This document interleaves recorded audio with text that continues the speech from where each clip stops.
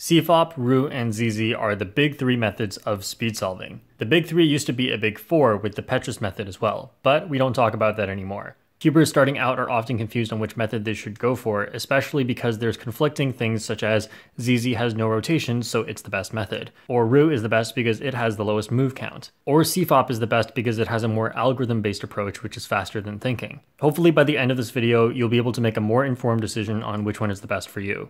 So first I'll give an overview of each of these methods, and if you already know how the methods work, then just skip to this time in the video. CFOP is similar to layer by layer, or the beginner method, where we start by making a cross, and then we insert corner and edge pairs together like this, and just do that 4 times around the cube.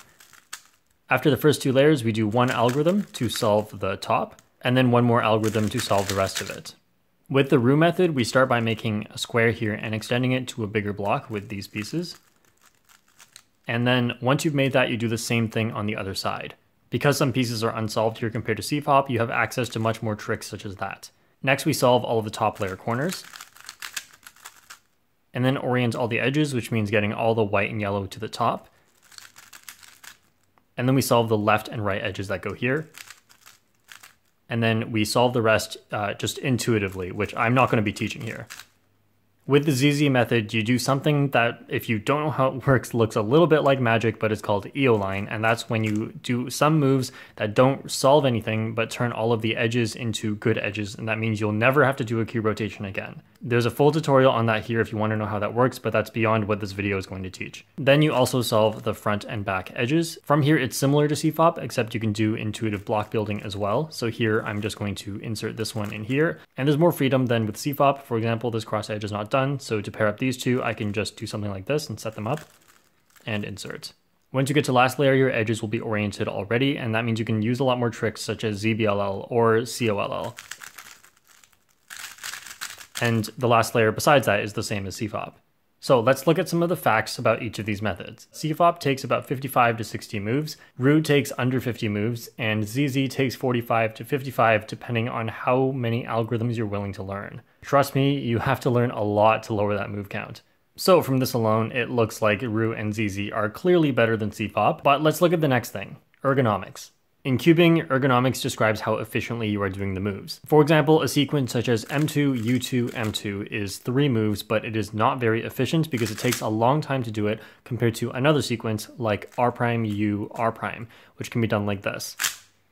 So even though they're both 3 moves, they take different amounts of time, so clearly it really matters what moves you're doing. In the Roux method, we have a lot more MU moves, and in the CFOP method, we have a lot of RU and LU sequences of moves. So the question is, are MU moves slower than LU and RU moves? And the answer is yes. I could give you a very simple example, which is my J-perm takes about 0.6 seconds, and so does my U-perm. But the U-perm is with MU moves and actually uses about half as many moves as the J-perm. The reason MU moves are slower is because every single move is some sort of finger flick. So for example, M', M2, and M, they all just use your fingertips, and same thing for U', U2, or U. This means you are repeatedly flicking your fingers, and that means when you do, for example, M', if you have another M' coming, it's coming 2 moves later, which means you have the time of 1 move to reset your finger. And once you're turning really fast, that really starts to hinder your turn speed when you keep having to reset your fingers, and that is a finger movement that is not being used for turning. But if you're doing, for example, RU and F moves, then when you do an R move, then that gives your index finger time to set up, and then afterwards, you can come back down, and then your other hand might do a move, and then now this hand might go again. So very often you'll be alternating which fingers are actually working, and in between those finger movements, you will always have a wrist turn involved. And your finger turns may alternate so that your right index finger only gets used once every 4 moves instead of every 2 moves. Then that's clearly faster as you have more time to reset your finger for the next time it will be used. And plus, wrist turns don't require any resets as you can just keep going like that. So now that we've gotten out of the way that MU turns are actually slower, that brings us to the next aspect of ergonomics, which is when you are not doing turns, or when you're doing cube rotations. With CFOP in F2L, you have to do cube rotations, and well, you don't have to, but there are times when it really doesn't make sense not to. For example, if I'm doing this F2L pair, and then I'm going to do red-green afterwards, there is no way of doing this that isn't faster than just doing a cube rotation and inserting. And every time you do a cube rotation, that's like regripping both of your hands at once. It is quite fast, but it's not as fast as continuing to turn. Now, if you run into a similar situation if you're doing Roux, where this needs to use a rotation if you were doing CFOP to insert it into here, pair it up like that, and then insert. With Roux, you don't have to do that because you have the M slice available and you can take advantage of that to pair up pieces like this. And then even when it seems like you have to rotate, you can do more tricks in Roux like that. And so Roux doesn't use any cube rotations. And lastly for ZZ, after you do the magic EO line step, you will not have to rotate anymore because RU and L moves are all you need for the rest of the solve. So quick review, move count has Roux and ZZ winning, but then we added in MU moves and Roux got nerfed. But then we looked at saving rotations and now it definitely looks like Roux and ZZ are better. Maybe ZZ could even be the best. And I've thought this way before where I thought, hey, Roux and ZZ are clearly better in a lot of ways, but the thing we're overlooking for why CFOP is so good as well is because of regrips and look ahead. So first, let's talk about look ahead. So move count and ergonomics are important, but none of that matters if you solve like this.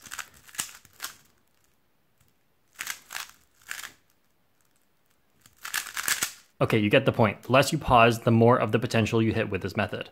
So if we're in an instance like this right now, I can already see all the pieces I have left to solve, so then I can go through the rest of it without pausing. There are two things that make look ahead easier.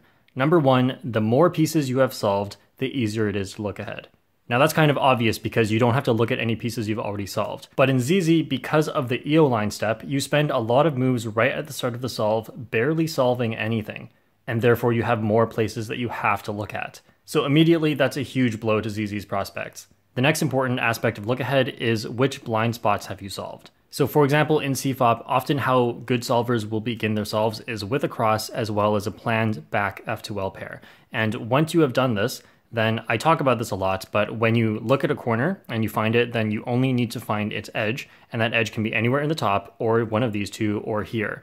So chances are just by looking from one side, you can see everything you need to see. And that's because all of the bottom edges are covered. We don't have to look there anymore. And we also have this back slot covered, which means we don't have to look there anymore. So we've covered most of our blind spots, and really all we have left is the 3 slots we can mostly see, as well as everything on top, which is moving a lot during F2L. Now with Roux, it's similar, it's better than ZZ, but not quite the same as CFOP, because when you solve your first block here, then you still have these bottom edges you have to look out for. So with Roux, it's still more manageable than ZZ, but you have more blind spots than you do with CFOP. So look ahead on Roux is also a little bit worse. So again, look ahead is important because you can't hit the ergonomic limit with your fingers unless you can somehow know everything you're going to do, which ultimately comes down to look ahead. And that's why at the higher levels of cubing, not so much when you're lower level, but at the higher levels, look ahead is the most important thing, no matter what method you're using.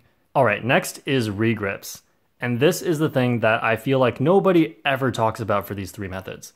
The most important grip is home grip, where both of your thumbs are on front. You have access to any U move you want, and R and R prime or L prime and L are both pretty easy to do from this grip. With CFOP in general, you stay in this grip. And the reason for that is because anytime you move one of your hands up, then the cross edge moves up. And if you have to solve an F2L pair, that involves putting the cross edge back down at some point, and that ultimately restores you back to home grip. And so the important aspect of this is the cross edges on the left and right are already solved, and that is not true for Roux or ZZ. For Roux, one of them is done in the first step, so not so bad, but in ZZ, both of these are not solved for a while. So here, for example, in CFOP, these two, I'm going to pair them like this, and then insert into the back. So far, no regrips.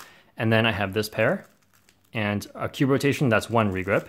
And then I have these two, and then lastly these two. So I stayed in home grip for most of that. I had a couple cube rotations and just one regrip at the end, and that was all of F2L. And because of that, the maximum turn speed of CFOP F2L is higher than with ZZ F2L or Roux first 2 blocks.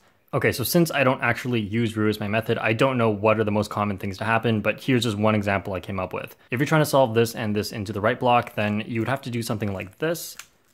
And okay, I probably didn't do that the best way possible, but I'm sure no matter how I did that, there would be at least 2 regrips. Now, once this is pointed out to you and you try to do ZZ solves, you will find that the ergonomics are worse than CFOP. Yeah, there are no cube rotations, but the regrips and the R2s and the L2s and the switching hands and having to regrip all over the place is just insane. The faster you get, the more ZZ doesn't feel like it's built for speed solving. So if we take these ergonomics into account, CFOP is still looking great, Roux is a little bit worse now, and ZZ just takes a huge blow again. So by now, I've pretty much covered all of the important facts, and what conclusions you want to draw from this is totally up to you. But then from here, using this information, I will tell you what I conclude. I think that with how similar CFOP and ZZ are just as methods and the order that you do everything, a lot of the more important things at high level, which is not quite the move count, but more on the ergonomics and look ahead side, ZZ absolutely loses in this. I draw the conclusion that CFOP is much better than ZZ. But just looking at the facts here, I cannot conclude that Roux or CFOP is better than the other one. I feel like with how different these two methods are, you'd have to start using empirical evidence from what good solvers are capable of doing and what you can project for the future with better cubes or better finger tricks, better algorithms, and so on. Which is not something I think I'll be able to do accurately, and things change in the future, new things are discovered, so who knows. In other words, in the future, I wouldn't be surprised if Roux ended up being the best method or if CFOP ended up being the best method. Now, as for which method you should pick, I've been talking a lot about theoretical stuff, and if you have some reason to believe that your fingers, just because of like medical reasons or something, you actually cannot turn faster than some other people can, then that is a justification for using Roux, as your fingers actually do not need to move quite as fast. And since Roux is more intuitive, if you don't feel like figuring out stuff and you just want to turn really fast, then CFOP would suit you better. But what I think is more important is which events each of these methods suits better. If you ever plan on practicing big cubes, M moves are simply not as good on big cubes. Now on 4x4, it's kind of fine because if you just hit the middle of the two layers, you are guaranteed to move the two layers, so it's not a big deal. But on 5x5, it is a lot harder to make sure that you have hit all the layers. And on 6x6 and 7x7, just forget it. And on Megaminx, it does kind of follow like you make a star, kind of like a cross, followed by F2L pairs, and the whole solve is pretty much just F2L over and over. So I imagine that CFOP solvers would be better than Roux solvers on Megaminx. But where a lot of people think Roux really shines is in one-handed. Because most of Roux uses R, wide R, and U moves, then it's actually pretty good for one-handed, as that means you don't have to rotate. For example, L moves one-handed require you to rotate, and F moves require you to regrip a little. And also it seems like M moves may be a problem, but if you use a table, then you actually, not me, I can't do it, but people can do this.